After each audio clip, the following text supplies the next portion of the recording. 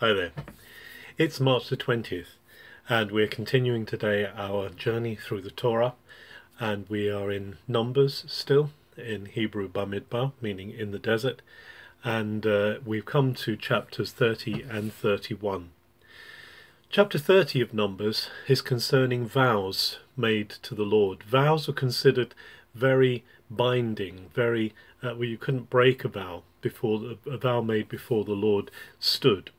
However, in Numbers 30 there are circumstances under which vows can be rescinded, specifically the vows of married women or daughters who are dependent on their husbands or fathers.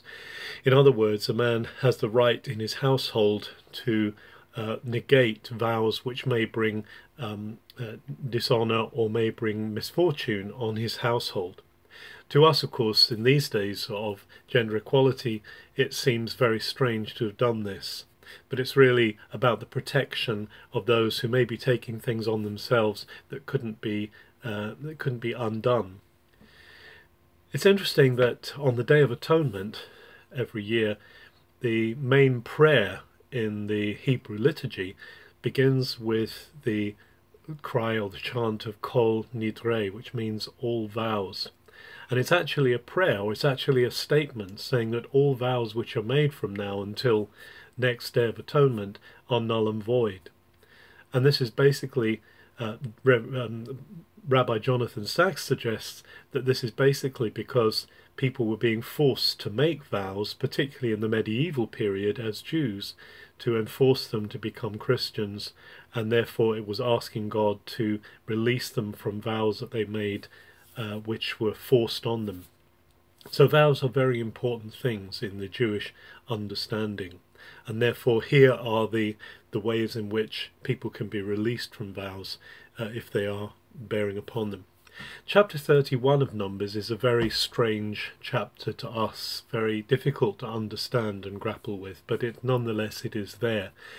It describes the war against the Midianites. It says Midianites in the scriptures, although it obviously has something to do with the story of Baal Peor a few chapters earlier, when the women enticed the men of Israel to commit idolatry and to sleep with them in sexual festivities.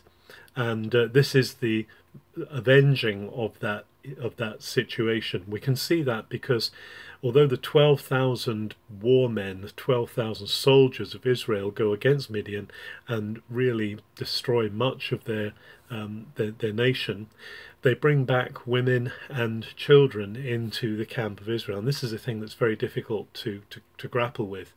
In their coming back, Moses is angry that they've brought back the very women, it seems, who were likely to lead the men of Israel astray into idolatry.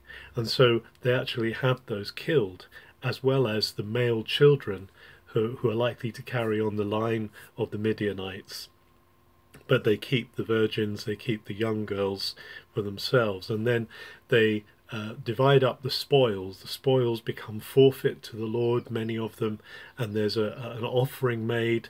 And what's also interesting is that the people who've gone out to war, the men who've gone out to war, are unclean. They're ceremonially unclean before the Lord, and they have to be outside the camp for 7 days before they come back in.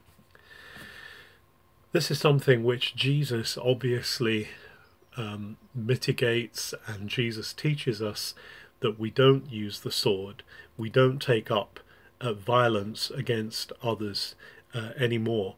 The principle of Jesus is a principle of love. These scriptures are there to show just how key is holiness before God. And while we haven't got to fear or worry about violence being implicated anymore, we can see the holiness of God and the demand of being completely separated to Him and not taken into any form of idolatry. Have a good March the 20th.